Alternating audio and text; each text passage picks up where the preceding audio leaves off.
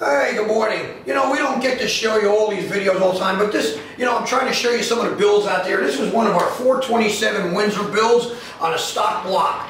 This thing is fantastic. Made 550 horsepower and huge amount of torque. This is a budget-minded build. You'll save over $3,000 if you build this engine this way instead of a dart block. But I don't care. The preference is all about you. What you want is what I build. But again, if you're trying to save a few dollars and want a 427, I'll tell you, this thing has some power. And especially if you went with fuel injection on it.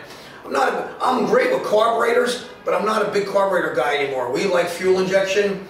But again, if you want a carburetor, we're weeding them out, but we're happy to put one on still. Peace.